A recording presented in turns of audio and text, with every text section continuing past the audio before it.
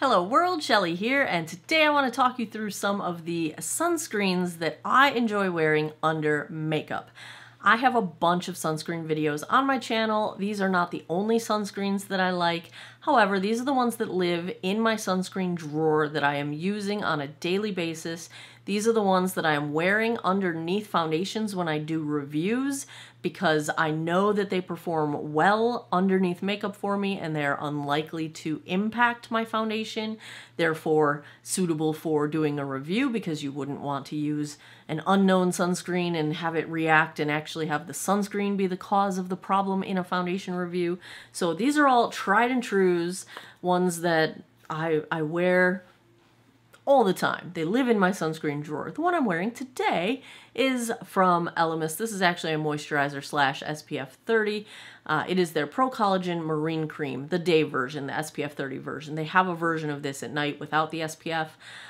It is heavily fragranced, but I do love the scent of Elemis products.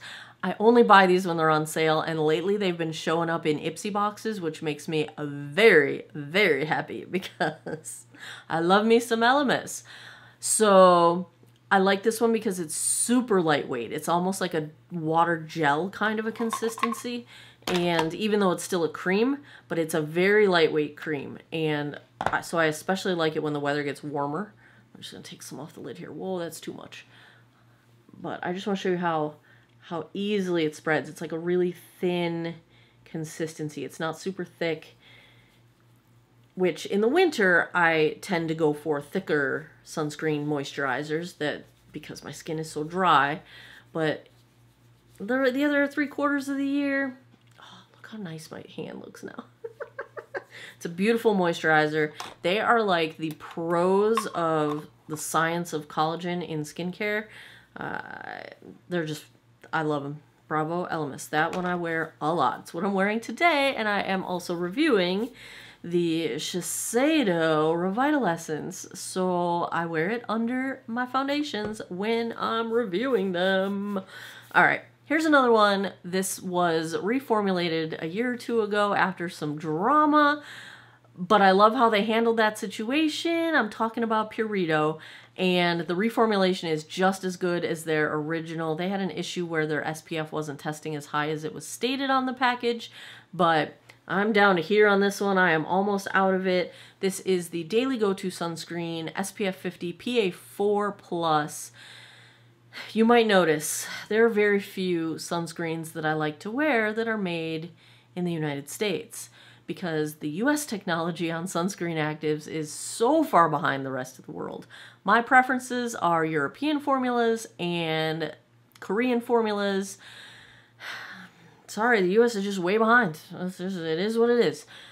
And so this is I believe they're South Korean. Yep, made in Korea. And they make great sunscreens. They make a lot of good skincare. I actually enjoy a lot of their skincare.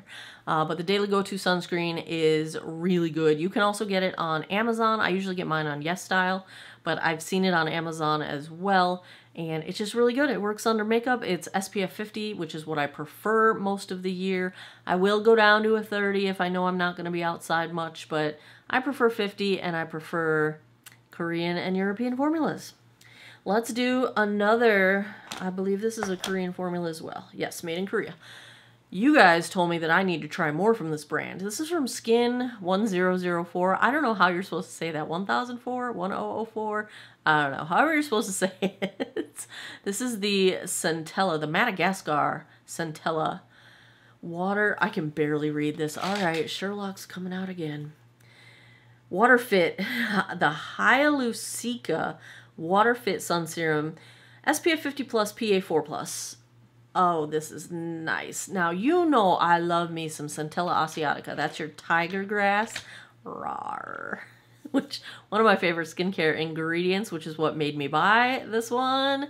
And I love it. It's a cream. I love pumps. Love, love, love, love pumps. Don't want to have to dip that's one downside of the Elemis is you have to dip your grubby paws into it. I prefer pumps even to squeeze bottles. I'd rather have a pump. This is going to be the most sun-protected hand ever. But this one's a little bit thicker of a cream, but it's still not thick. But you see how it's thicker. It's not quite a water type formula. I didn't show you the Purito, did I? This one's just a little thicker. Just a little thicker. Let me show you the Purito while we're here. This one's also a cream, about the same consistency actually as the Centella. So here's the Purito. Maybe it's a little thinner. I'd call it a little bit thinner, just a smidge thinner. Yeah, this hand is not getting sunburned today. Not at all. I'm not going to get into the ingredients in each one of these. The whole point is that these all work wonderfully under makeup for me. They don't pill up. They don't affect the finish of my makeup. They're just good. I got 3 more for you. All right, European formula. This is the La Roche-Posay and Thelios UV Immune 450 plus SPF. It's also got a PA, but I can't read it. Can't read it. UVA, UVB. I can't find it. I get this one when I go over to Ireland. Now, La Roche-Posay has formulas that it sells in the US as well, but the sunscreen actives are different. That is why I usually don't buy the US versions of them. And the reason that matters is the sunscreen actives, let's take effectiveness out of the equation. Let's just talk about things that make people generally not want to wear sunscreen. It feels sticky. It feels greasy. It stings my eyes. It smells funny. The newer sunscreen actives don't have all of those problems. So just from a sheer standpoint of comfort and wearability, using the newer actives is probably going to be a nicer experience if you're one of the people that has those kinds of issues with sunscreen. And yeah, we're just behind. We're way behind. So that's why even if you buy the same exact like model of sunscreen, but in the US formula, it won't perform the same. It's probably going to perform as good as possible because, you know, their name's on it and they're going to want it to be a good performing product. But I just won't buy them. Love the pump. Let me show you what this one looks like. It is a cream. This one I can wear in the winter because it's just a little bit more heavy. Do you see how it's thicker? It's just a little bit of a, do you see? Like it's good for winter, thicker, little less spreadability, but like that's kind of what I want in the winter. I want it to like lock in and help keep the moisture, what little moisture I've got in my skin, and serve as a barrier. This one's almost a dry finish. Like I really like the finish under makeup. It's the kind of a dry finish that also feels nice as a primer. So if you wanted to go in and use this as like last step of your skincare, but double as a makeup primer, like it's that nice, good dry finish that clings to foundation really good. In a good way, not a bad way. Like sets foundation really nicely. I haven't used the US one, so I can't speak directly to it, but I prefer the European formulas. All right, I got 2 more. That was 3. Why did I do that? I don't know. Also a European formula. Now, recently, number 7 released a US version of this. It took them a while. Now, I got this in Ireland over the summer in June of 2023, and I have 1 more jar of it left. This one's almost empty. It's almost gone. I'm in the... Just means I gotta go back to Ireland, right? This is the Future Renew line, and they've got this whole new active called Pepticology, which is the first and only thing in my life, and I'm on prescription tretinoin for my skin, that has started to minimize my 3 deeper forehead lines.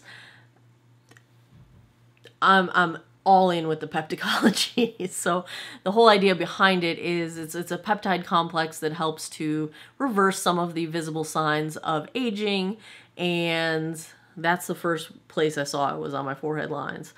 Anyway, this is the sunscreen version. It's an SPF 40 day cream with the Pepticology complex for skincare, moisturizer purposes. I can use this winter or summer. It is lightweight enough for the summer, but thick enough for the winter for me. This is the one I'm almost always wearing. It's more of it's a lightweight cream. You do have to massage it a bit to get the white cast to go away. It's not a white cast, but it's not a super emollient formula, so it does take a little bit of time for it to soak into the skin. It doesn't absorb super quickly, but I like that because it's kind of like the La Roche-Posay. It's giving you a nice barrier, which is going to help keep your moisture in and work really nicely as a makeup primer or as the last step before you go in with your makeup, which is how I wear it. This is always the last step of my skincare in the morning, and then I don't apply my makeup till at least 20 minutes later. I give my sunscreen time to set down, and then I apply my makeup. I love this stuff. I love it. I love it. I love it. I love it. I wish I didn't have to put my grubby paws in a jar. I would love if it was in a pump, but this whole line is amazing. My must-haves are this and the Pepticology, the Future Renew Serum, which is a silicone serum, so I use it as the final serum in my morning skincare. I use it at night too, on the nights that I'm not doing tretinoin, although I've been increasing my tretinoin, so I don't use it as use the Pepticology at night as much. Anyway, I have a bonus one for you. This one I've only started testing in the past couple months.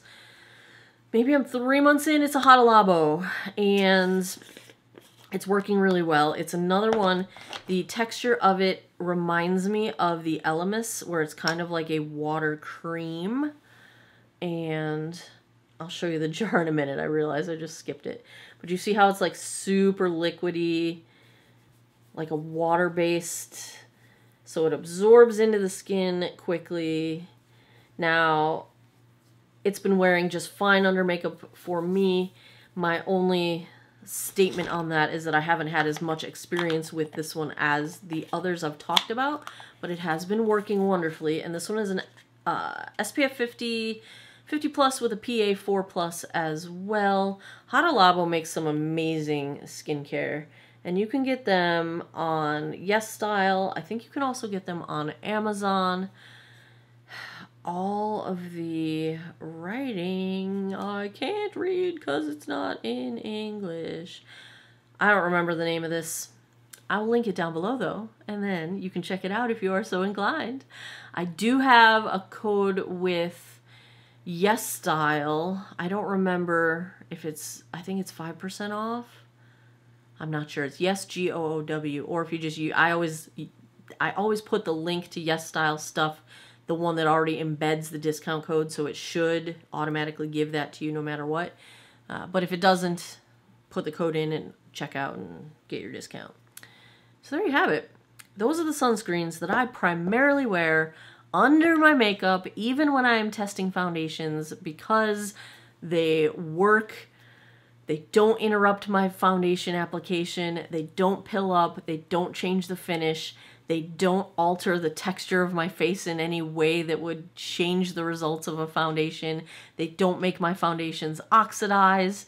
They're that good that I can trust them under a review to know that they are not going to cause an impact in the performance of the foundation. So those are my top ones. They're not the only ones that I like. If you want to see more, check for other sunscreen videos that I've got. I have a bunch of sunscreen videos on my channel. I actually have the drawer clean out, which left me with just these in my sunscreen drawer because I wanted to get rid of all my expired sunscreens. I don't take any chances with that. It is the most important skincare ingredient you can use. It's the most important thing you can do daily to prevent damage to your skin, not just to prevent cancer, but the signs of aging, because your UVA and your UVB is your cancer causing. Your UVA, not that they can't cause cancer, but they're more known for causing signs of aging, collagen breakdown, skin elasticity issues, sunspots, hyperpigmentation, etc. So there you have it. My favorite sunscreens. What are your favorites? What do I need to check out? What am I missing? Let me know down below, especially if there's something made in the US that I really should be taking a look at. I'm now heavily biased away from US sunscreens, so I don't even bother trying them anymore. So if there's something you really think I need to check out, let me know in the comments down below. And as always, thanks a lot for taking some time out of your day to geek out over skincare with me today. Hit me up over on Patreon. I post some behind the scenes stuff over there too, and on Instagram and TikTok and Facebook. As always, I appreciate your time, and I hope you guys all have an awesome day or night wherever you are in the world. Take care of each other. Bye-bye.